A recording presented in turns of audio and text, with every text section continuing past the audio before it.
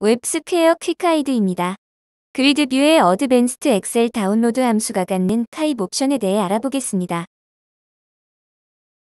그리드뷰 컬럼의 인풋 타입이 셀렉트이거나 혹은 autoComplete이거나 혹은 체크콤보박스일 때 사용할 수 있습니다.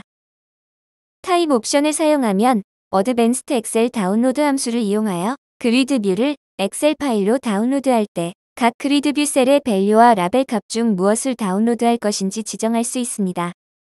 어드밴스드 엑셀 다운로드 함수를 사용하되 타입 옵션을 지정하면 됩니다. 사용 방법을 알아보겠습니다. 타입 값을 0으로 지정하면 밸류 값, 1로 지정하면 라벨 값을 다운로드할 수 있습니다.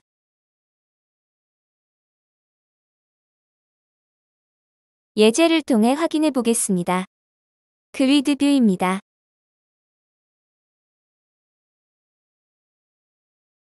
데이터 리스트 1과 바인딩되어 있습니다.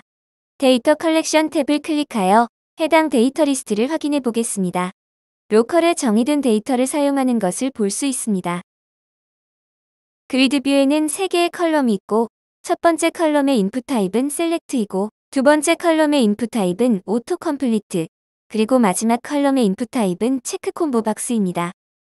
브라우저에서 확인하면 첫 번째 컬럼은 셀렉트박스로, 두 번째 컬럼은 autoComplete로, 세 번째 컬럼은 체크콤보박스로 표시됩니다.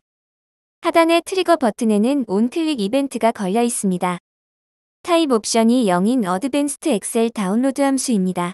밸류 값을 다운로드하겠다는 것입니다.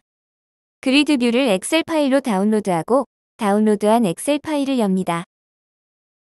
밸류 값이 다운로드된 것을 확인할 수 있습니다. 타입 옵션을 1로 변경하겠습니다. 라벨 값을 다운로드하겠다는 것입니다. 저장 후 화면을 다시 로딩합니다. 그리드뷰를 엑셀 파일로 다시 다운로드하고 다운로드한 엑셀 파일을 엽니다. 라벨 값이 다운로드된 것을 확인할 수 있습니다. 웹스퀘어 퀵가이드를 시청해주셔서 감사합니다.